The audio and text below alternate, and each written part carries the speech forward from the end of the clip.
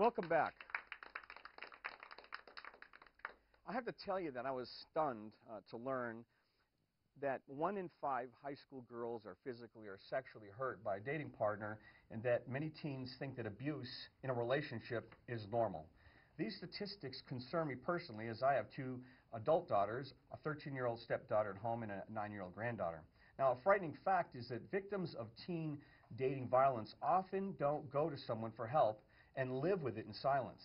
With me today is Annalisa Deal, youth advocate with the Network Against Domestic Abuse, and Rachel Walsh, family violence victim advocate, also with the network. Thanks for coming in the studio today. Thank you for having us. Thank you for having us. So this is Teen Dating Violence Awareness Month, and you work at the Network Against Domestic Abuse, which is an incredibly important organization. What I really want to focus on is, because parents are watching, teachers are watching, what does teen dating violence look like? I mean, are we talking walking around with black eyes or what? No, most likely, a lot of times in the beginning there's not going to be physical marks. I mean, it's a grooming process. A lot of times in the beginning of a relationship, it just starts off as they think everything, everything's fine. It's a new relationship a lot of times. And then you get into maybe he's walking her to class and then he meets her outside of the door. Or he's telling her that he doesn't like the sweater she wears, maybe she should wear different clothes.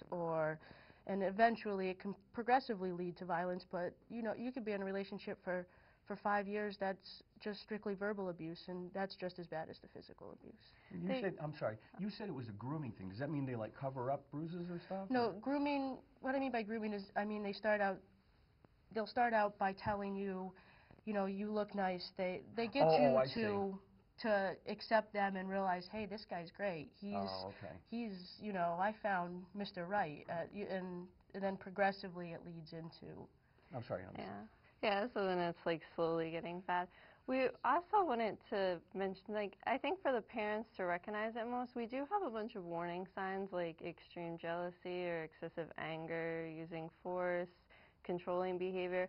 But a parent might not notice that because they're not in the relationship. I think the thing a parent or a teenager would notice is a change in behavior. Like they might start changing their clothes, either because they're trying to hide marks or bruises, or maybe because he tells her that he doesn't like her dressing like that. She needs to cover up more, not be attractive to other people. And that's tough because of normal changes in the adolescent years where they try different things, experimentation. Yeah, so it's also kind of like if they're starting to withdraw from the family, there's changes in appetite or their behavior changes. It's not definitely a sign, like if you see that happening to your kid, like you said, like it could be normal, but being able to talk to them and find out more about it, because it could be a bad sign too. I've got a background in psychology, and I've always been stumped with what you mentioned, that they think it's normal. Where does that come from? Is it the whole control thing that's coming from the significant other or the boyfriend? Or? I think a lot of times they think the abuse is normal.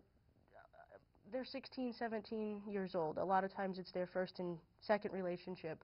They've never really experienced something with outside of a parental relationship or something like that. So this is a whole new experience, and they might not be talking to their parents about it. So they might be thinking, yeah, this is normal. He is a little controlling. Maybe he does tell me a little bit too much what to do. But unfortunately, a lot of teens aren't educated about it, and they just think that, this is how a relationship is supposed to go. And then a lot of them get their ideas from relationships from other peers who are also in the same boat with not really knowing what's happening. But then also the media, like sometimes on TV shows, they're not the healthiest relationships. If they're getting their tips from like the Jersey Shore or something, they're not going to be in a great relationship.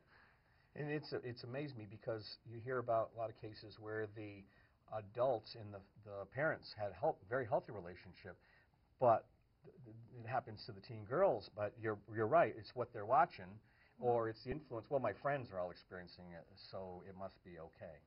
And then even if things start to feel normal and they try and ask the boyfriend or girlfriend about it, because some people will do that, and then of course they're going to be like, oh yeah, this is completely normal. I've done this with all my other girlfriends or something like that. Quickly, what is it you each do with the network?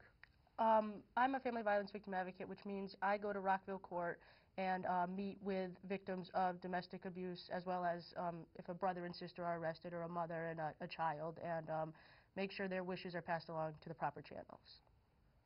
And I'm the youth advocate, so I work with kids and teenagers anywhere from 0 to 17, helping work with the parents or doing counseling with the kids, or we have different support groups and play groups that they can come to. And your role is, both of your roles are so important with this issue. You know, I want to take a look at a short clip and ask your opinion on it. You may have noticed that my commercial breaks are filled with public service announcements with important social messages. One in particular that just ran during the previous commercial break, if you didn't notice, has to do with the harassment that some teens experience over their cell phones. This seemingly funny PSA carries a very big message for teens and parents. I have the 60-second version that I want to run. Have a look. Gee, morning, sunshine. Wakey, wakey. Text me. Are your parents home later? We can hang. LUV, love you. JK. Holla back. Holla back. Holla back. Are you with your friends? That's lame. We're in a huge fight right now. XO. What'd you dream about? Something I did. Are you on your way to the mall? I'm lonely. Nude pics. Send me some. Text me.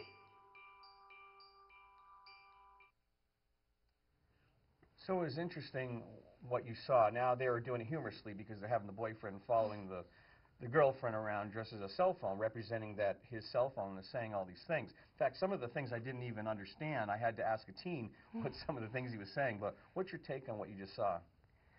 Well, I think that the thing that makes that hard is that these days so many people text all the time to all different people, so you might not notice when it's becoming excessive.